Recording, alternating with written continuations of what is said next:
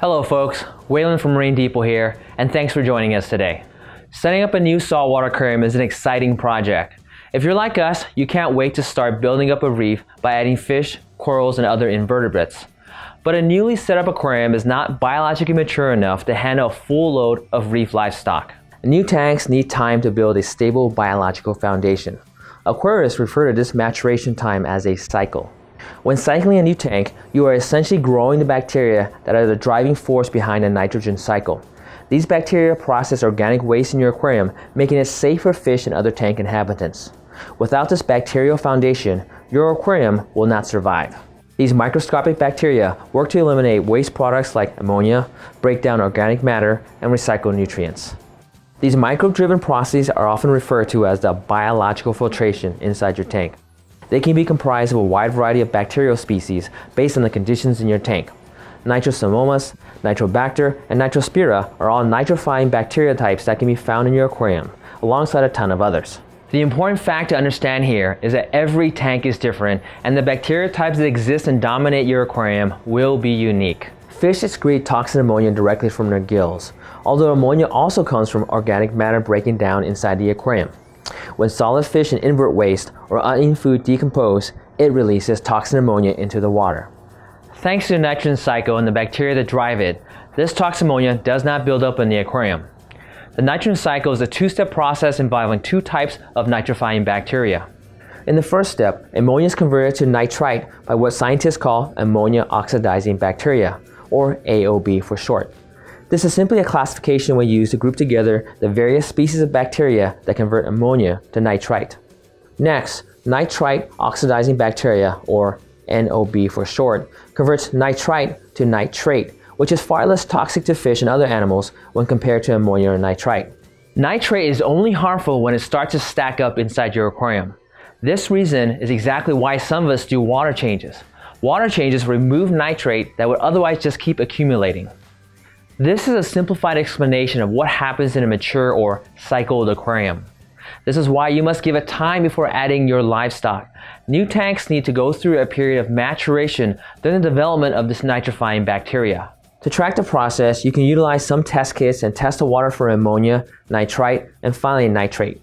First, you will see an ammonia level rise and then start to fall when nitrites become present.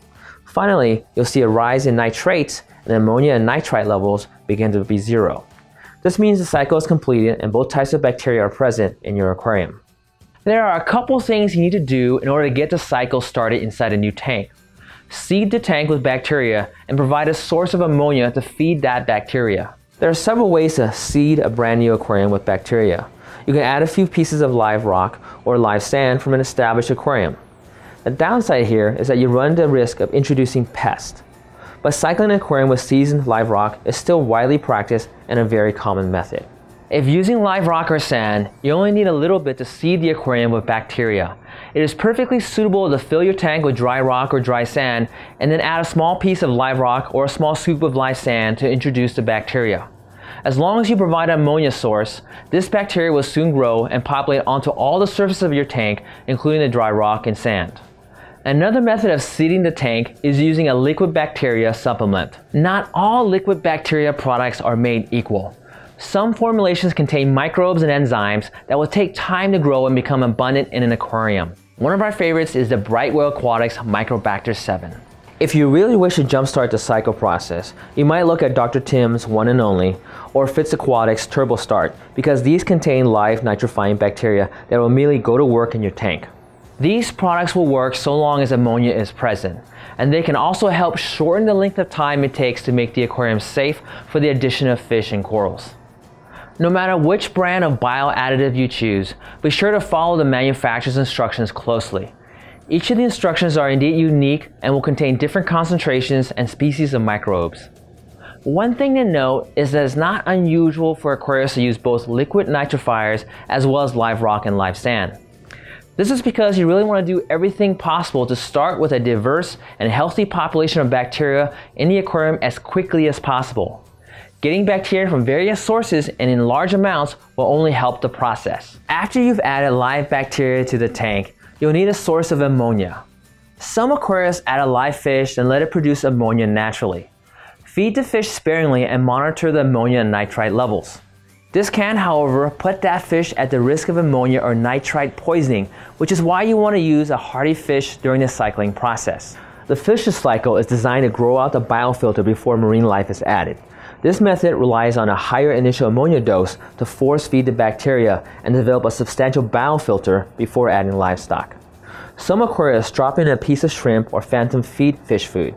As the food decays, ammonia is released. Another method involves adding a prepared ammonia solution to the tank. Dr. Tim's ammonium chloride is designed specifically for this purpose of adding ammonia and should be used alongside a nitrifying bacteria product such as Dr. Tim's One and Only. It can take around 6 weeks for the aquarium to complete the cycle, depending on the vitality of the seed bacteria. Nitrifying bacteria are relatively slow growers. They respond to ammonia and nitrite by dividing and forming larger colonies. So plan on 4 to 6 weeks, especially if you're going with a fishless cycle. The key is to be patient. Just let the bacteria do the thing. You can track the process by looking at test kits. It is important to remember that when you add more livestock, the biofilter has to adjust and grow to meet the higher ammonia levels. I typically recommend 1 to 2 fish every other week after a successful cycle. Staggering the livestock additions ensure that you do not overload the aquarium with nutrients. This method gives it plenty of time for the bacteria to establish and keep up with the additional waste in the aquarium. In the age of instant gratification, some hobbyists become worried that the tank won't cycle or just become impatient and start adding animals too quickly. Take it from me and the thousands of people keeping aquariums before me. Don't be that guy. It will only lead to killing animals and getting frustrated. Just set up the tank, add your bacteria and ammonia source, and then leave it alone for a couple weeks before testing your parameters. If you found this cycling video helpful, please hit that thumbs up and share it with your reef keeping friends. We have a ton of exciting content in the works, so be sure to hit that subscribe button to stay on top of all the latest Marine Depot videos. I appreciate you for watching. Until next time, take care and happy reef keeping.